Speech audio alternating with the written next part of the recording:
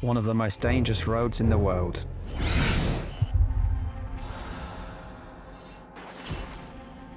No entry for women. Shete Gulukhaidze cut off the child's hand. Georgia, Caucasus. Tushins profess Christianity and paganism. Pagan customs. The Tushins adopted Christianity, not forgetting the pagan roots.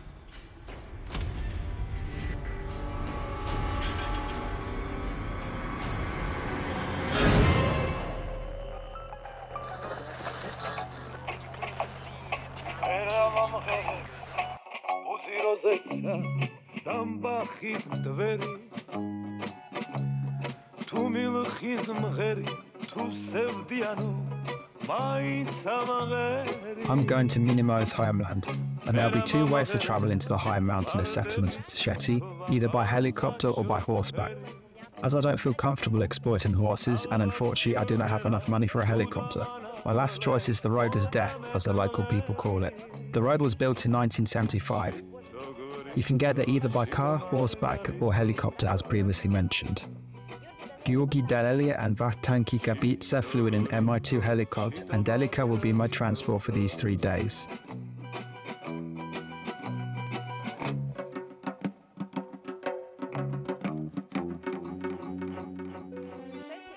Tusheti is a very historical region in Georgia, which is included in the Kaheti administrative zone, but Kaheti is too big to visit on one single trip. This means we should take care going through every corner to see as much as possible. But I do highly recommend visiting the low-lying Kaheti, especially during the harvest. Of which you can only visit Tusheti from May to mid-October. The rest of the year the roads are closed due to dangerous weather conditions. As the legend says, one day a pregnant woman appeared at the top of the Borbele Pass. She was expelled from her native village and thus gave birth to 3 sons in this pass. Each of her sons rolled down the hill into another valley, and Tusheti, Hadsureti and Shavi were formed. Tusheti consists of approximately 48 distinctive villages, and the entire region of Tusheti is historically divided into 4 mountain communities: Sovata, Gometsari, Pirikiti and Chagma.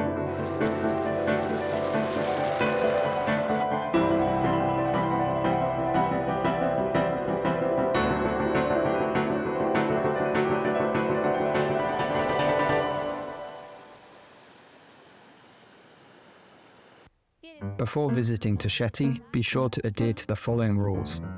The importation of pork is prohibited. Pork offends the Highlanders, as it is believed that the animal is not clean and will send trouble, misfortune to the edge and anger God.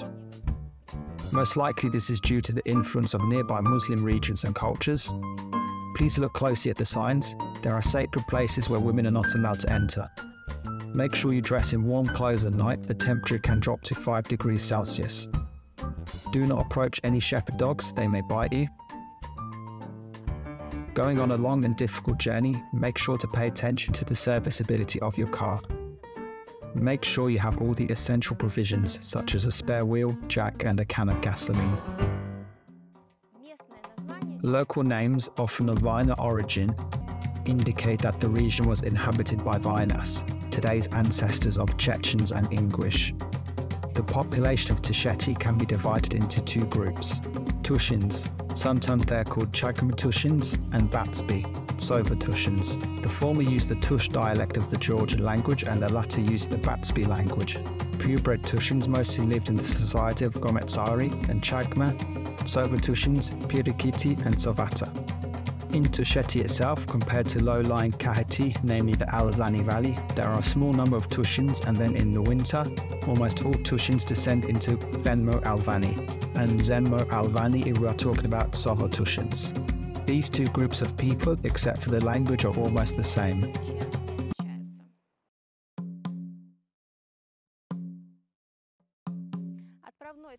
The starting point of all journeys is Omalo. The village is divided into Upper Omalo, located on the top of the fortress of Casello, and Lower Omalo. There is electricity and mobile communications work in this area. Local residents bring their own products. The store only has non-perishable products, so when travelling to Tusheti, it is best to bring all your provisions with you.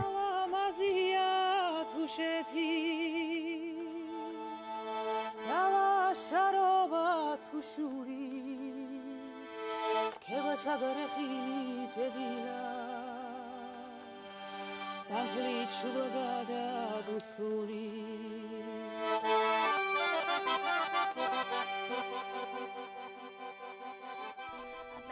of the most beautiful villages in Tusheti is Dartlo. It is located 2,000 meters above sea level and is a well-preserved collection of historical buildings. There are also defensive towers with housing complexes, crypts, ritual and church buildings. The medieval towers are definitely of particular interest. All of them are built with slate slabs and dry masonry work. Ancestral towers are one of the most prolific types of architecture in Tusheti as in other parts of the Caucasus. They can serve as housing or protection or both at the same time. The layout was typically square and symmetrical with towers at least 3 but more often 4 or 5 stories high. The walls were usually flattened to prevent climbing and no wooden pieces could stick out of the tower to prevent fires. There are 2 types of towers in Tusheti. In the valleys of Pirikiti and Chagma, there are mostly standalone slender high towers of 5 to 6 stories, crowned with a pyramidal roof. This type of tower is typical for Ingushiata, Chechnya and Havsureti. Towers of the second type are built on a larger foundation and were usually smaller but stronger.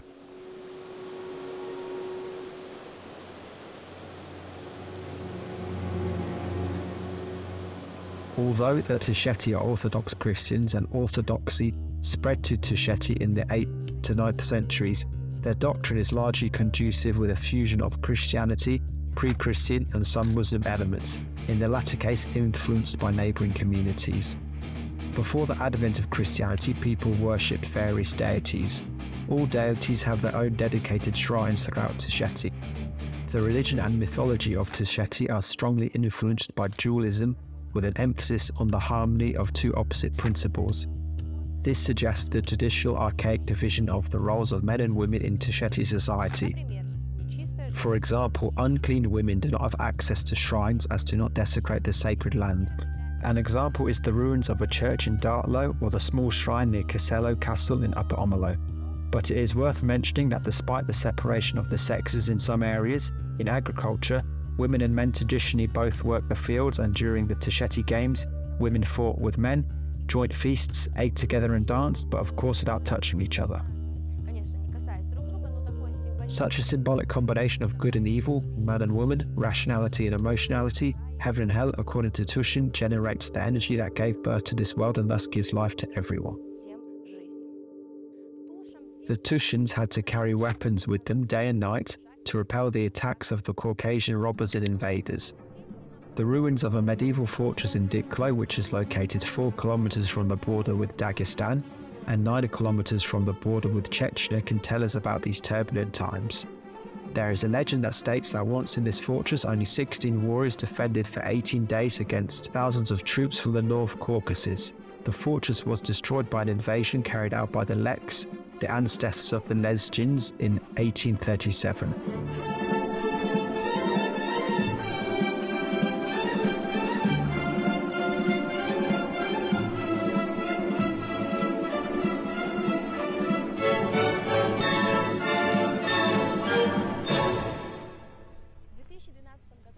In 2012, the BBC included the Tusheti Road in the most difficult and dangerous roads in the world.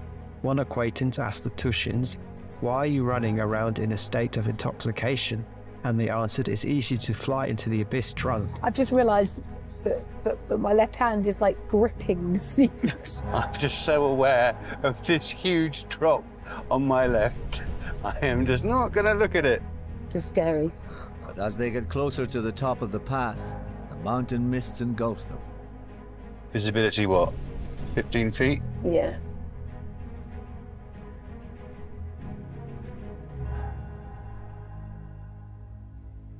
French novelist Alexandre Dumas made a trip to the Caucasus in the 1850s. He devoted a couple of pages in the book The Caucasus to one brave Highlander of Tusheti, Shete Gulukhaidze.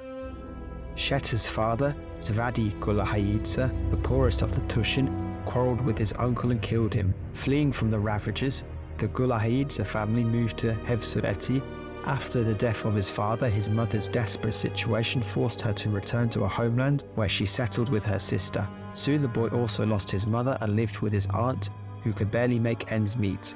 The boy distinguished himself by an enviable strength and dexterity, as well as accuracy in shooting from his father's gun. However, he lived under the constant fear of a blood feud with the relatives of the man killed by his father. Blood is not washed away by water, blood is washed away by blood.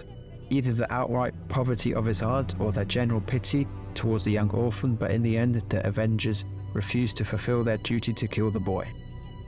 From that time on, Shete began to walk freely in the mountains and his aunt's home was filled with game meat. He longed for great fame and began to participate in raids on neighbouring Dagestan. His house was filled with the hands that he cut off as a trophy of enemies. In addition to raids on neighbouring Dagestan, Shete participated in the defence of the Tushetan villages, Alexander Dumas wrote. Among the hands brought to Shete there was a child. Why did he cut the child's hand?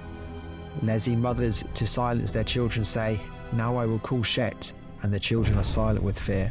Some of the children more stubborn than others, or perhaps not believing in Shete, continued to misbehave. It was at night. The mother took the child and opened the window. "Shete, Shete," she shouted, "cut off that crybaby's hand." One mother noticed her child cried with pain when she performed this trick, and the mother immediately noticed the seriousness of the cry.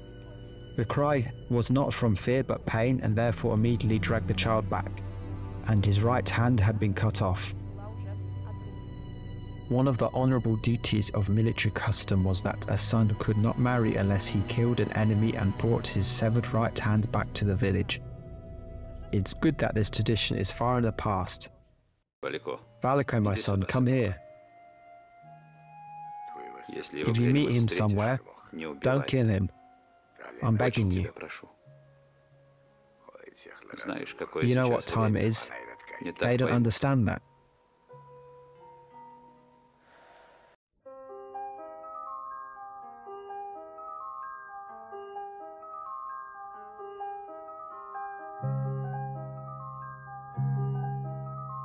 The village of Bociorna is the highest mountain residential village in Europe. In 1954, 25 families permanently lived in the village, but since 1980 the village has ceased to be permanently inhabited and therefore lost the status of a permanent settlement. Until 2014, Bociorna was deserted, but after the census in 2014, the status of the village was restored due to the only permanent resident. The sole villager is Irakli Kikabidze.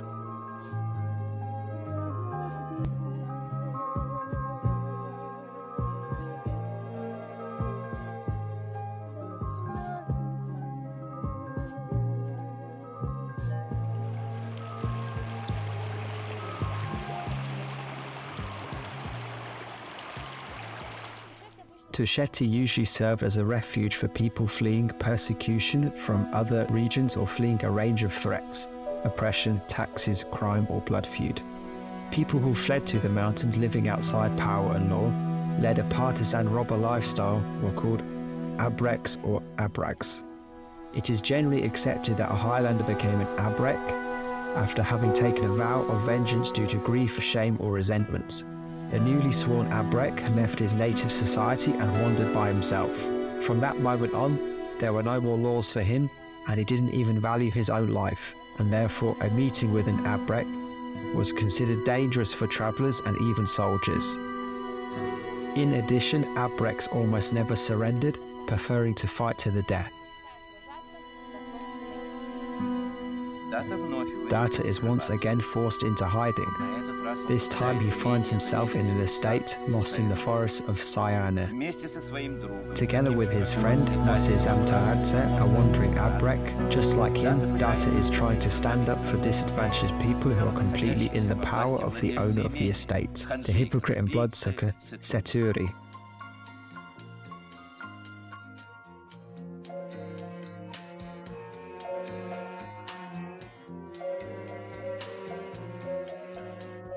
The Tusheti road is open no more than 3 or 4 months a year, approximately from the end of May to the beginning of September. During the rest of the year, Tusheti is cut, isolated from civilization. Most of the Tushin descend into the Alzani Valley, and only a few families spend the winter in the mountains. In the 19th century, the Tusheti dialect adopted two words: kahuraebi, people who descend to the Kakhetian lowland for the winter, and tushuraebi, those who remain in Tusheti. In the Soviet Union, the government of Georgia tried to establish complete control over the mountain peoples of the Caucasus, which resulted in the forced resettlement of thousands into the lowlands. Places such as Omalo and other mountain villages were classified as unpromising for life. This was because the Soviet Union wanted all inhabitants to contribute to the industrialization of the country. It wasn't until the 1960s that leaving for the mountains was no longer considered illegal.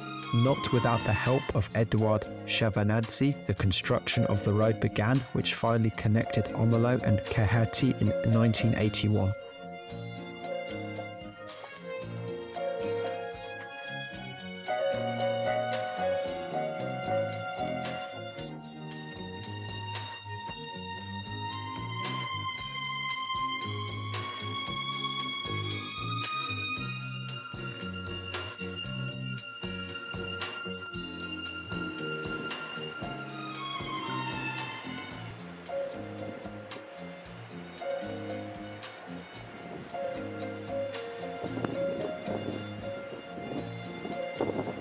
On the outskirts of some villages, there were places that served for the meetings of the elders or for the settlement to resolve disputes and accusations.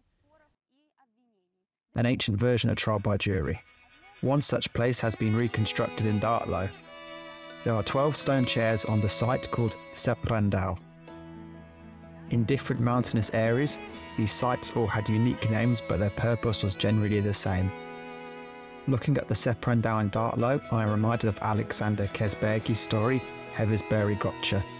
A sad story about the son of Hevesbury, who, because of his love, left his post at the pass. Taking advantage of this deserted post, the enemies penetrated the pass and blood flowed like a river.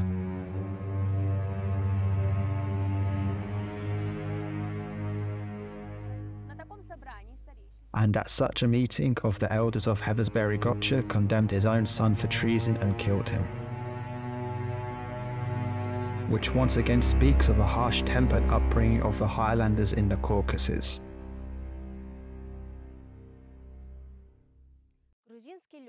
Georgian pilot Valiko Mizendari, aka Mimino, which is translated from Georgian, not falcon but hawk, in fact according to the script of the film, comes from Shehanko. From the memoirs of Georgi Danelia, from Omalo, the village of Shanko, with an old small church was visible, directly 4 or 5 kilometers no more. But there is a gorge between Omalo and Shanko. I wanted to film Mimino's house there. If you remember, the ending of the film was the next. Katya, Katusha, I'm so sorry. I don't want to scream at you. It happened. What can I do to make you forgive me? Do you want me to jump off this plane? No, I don't want.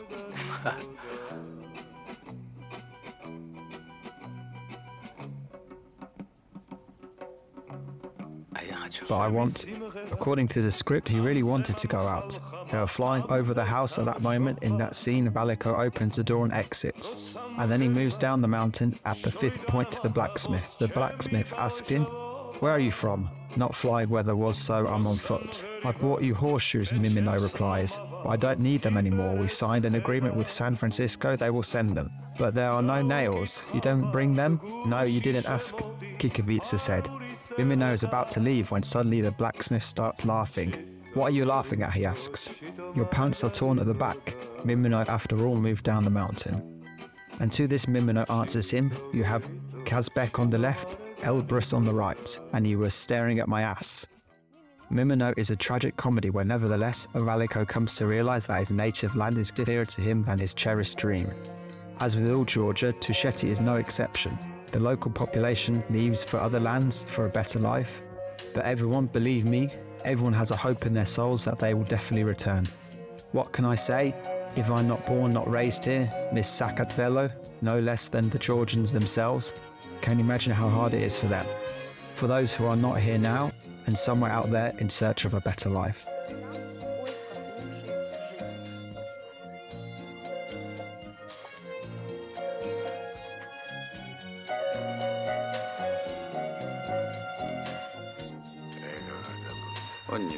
He will not return.